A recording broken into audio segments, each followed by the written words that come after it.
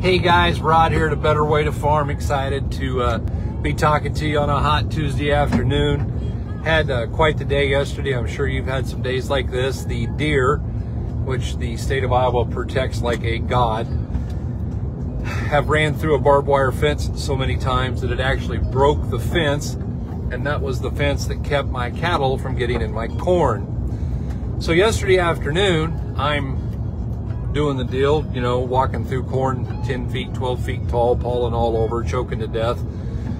Felt like it was 150 degrees. I don't know what it really was, but it was hot. And we got all done, and we have a new guy helping us on the farm, which we really appreciate a lot. His name is Hunter. And Hunter and I were riding in the side-by-side, and he goes, wow, best day ever.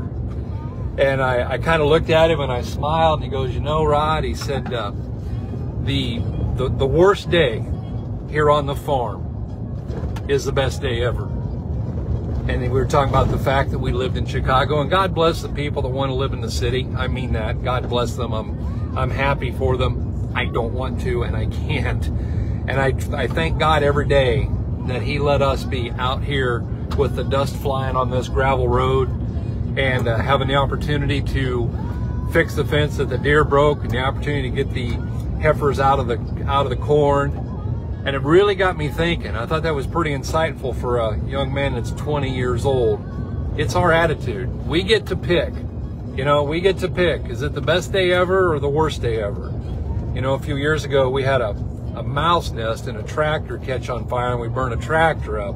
And Hunter said, you know, well, it's always the best day out here unless you burn something up. And I thought back, I didn't say anything to him, but the fact is we had a tractor burn up. Do I wish it had been different? Oh, absolutely. I actually like that tractor very, very much. But the fact of the matter was, it wasn't the worst day.